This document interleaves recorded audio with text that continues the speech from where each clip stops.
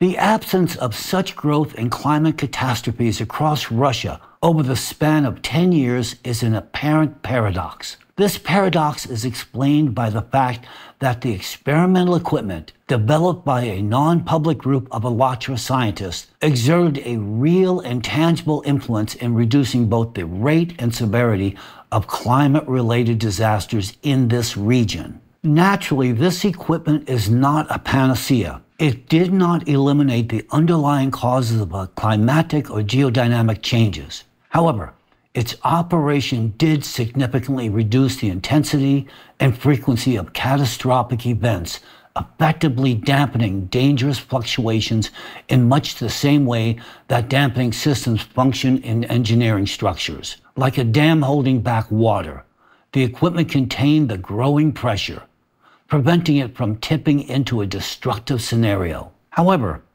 in August 2023, due to the designation of the Alatra movement as an undesirable organization within the Russian Federation, the operation of this equipment was forcibly halted.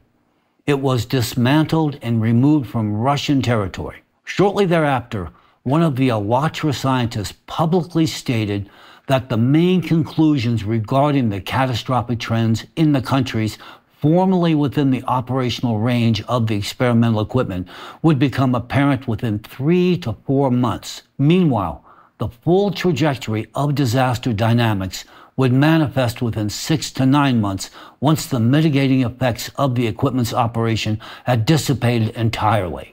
As a result, a record surge in both the number and severity of climate-related disasters was duly recorded across Russia and parts of Eastern Europe from August 10th through November 2023. This trend has only intensified with each passing month.